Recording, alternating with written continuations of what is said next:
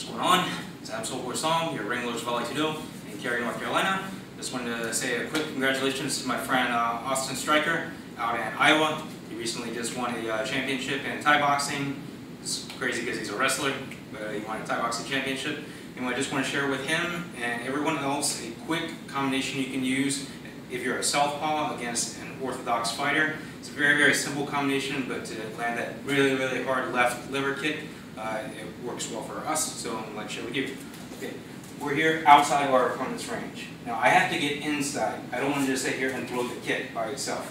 Okay? However, if I just throw the jab, jab, and then the liver kick, most people are going to see that coming. They expect that from a southpaw.